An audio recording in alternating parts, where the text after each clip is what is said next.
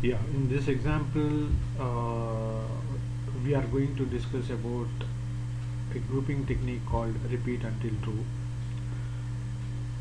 Grouping is basically when we want to execute a set of activities for, you know, uh, multiple times. We go for a grouping, and this grouping has basically some iteration techniques like iterate and repeat until true. In this example, we will discuss repeat until true process. For this example, I took JDBC query, which is actually fetching country details from the countries table, and I have a write file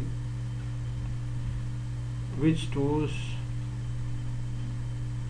the output in a text file, and this is in a group activity. So this group activity, this is repeat until true process, and index is I, and the condition is this: when this index is greater than or equal to 5, this grouping activity will stop executing. Okay, if you see the write file input,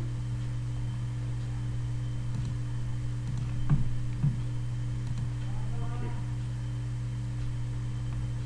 so I gave the country ID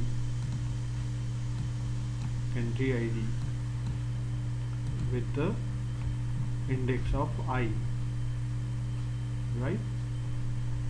So let us execute this.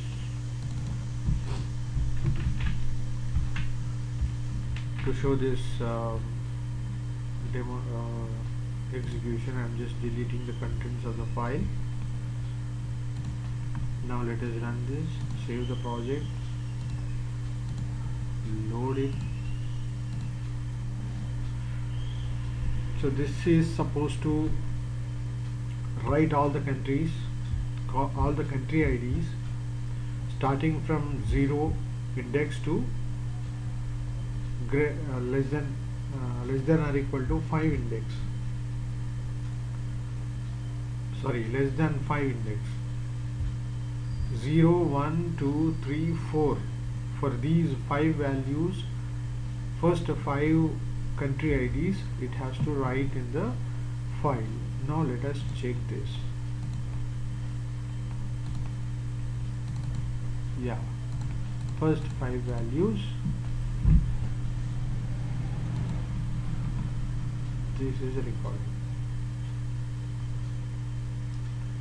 Okay, that's great. Thanks for watching.